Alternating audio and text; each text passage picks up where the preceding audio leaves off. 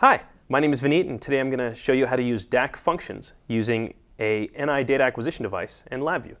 I actually have a USB data acquisition device here.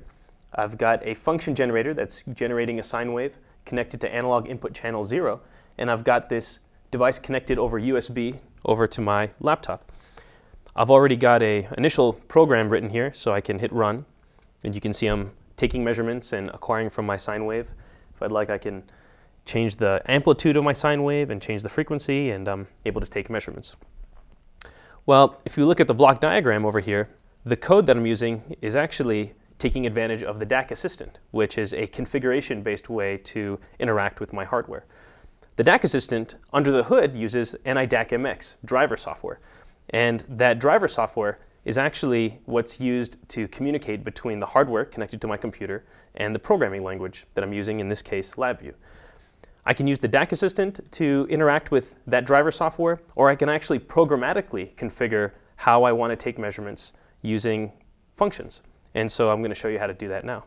Let's start off by creating a brand new VI, or virtual instrument. I'm going to move the front panel over to the side here. And if I right-click on the block diagram, I can go through the different palettes. And instead of using the Express palette, which is where I originally got my DAQ assistant from, I can go down to the Measurement I/O palette and tack down the Data Acquisition palette. If I open up the Help file here, as I hover over these functions, you can see these are basically the building blocks for configuring a data acquisition application. And I can start by dropping down the DAQmx Create Virtual Channel VI. Once I drop this down, I can right-click on this physical channel input and create a constant. And if I use the drop-down menu here, you can see I can have access to all of the different analog input channels that I have available to me. In this case, I'm going to choose analog input 0 because that's what I'm connected to on my USB data acquisition device. And this function basically takes the physical channel, the pin that I'm connecting to, and converts it to a software virtual channel where I can add properties to my measurement, I can adjust scaling and add timing and triggering information. So this is basically how I can start to create a virtual instrument. Next, I'm going to start to configure my timing parameters. And so I'm going to drop down this DAQmx timing VI or function, and I'm going to wire from the create virtual channel function over to the timing function. And that'll pass that task reference over to the other programming functions that I have. And I'm going to right-click on the rate input and create a constant. And this is where I can configure the number of samples per second that I'd like to take. So in this case, I want to take, let's say, 100,000 samples per second, or 100 kilohertz.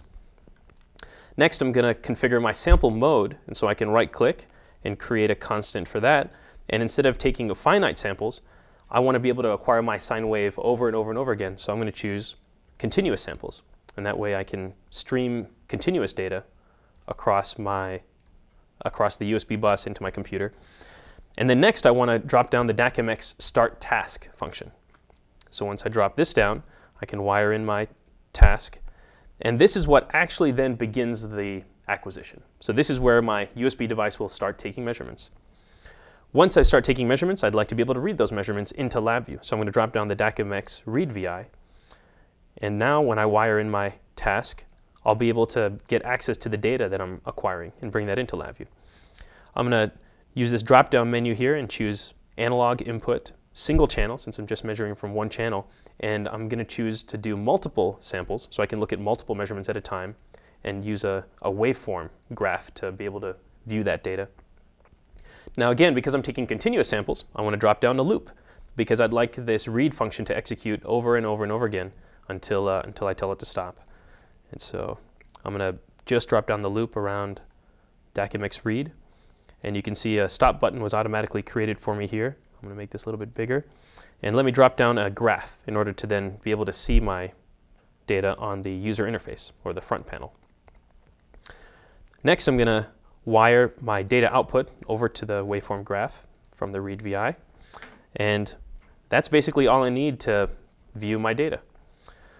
The last thing I need to do for my program to finish things off is I want to be able to end my task or clear my task in order to free up resources. And so I'm going to drop down DAQmx clear task function outside my loop so that when my loop stops, I can free up resources and and then I'll be all ready to go for my next program. So I'm going to wire in my terminals here. And I also want to be able to specify the number of samples that I'd like to read in my loop. So I'm going to create a constant for that. Let's say I want to read 10,000 samples every time that loop executes.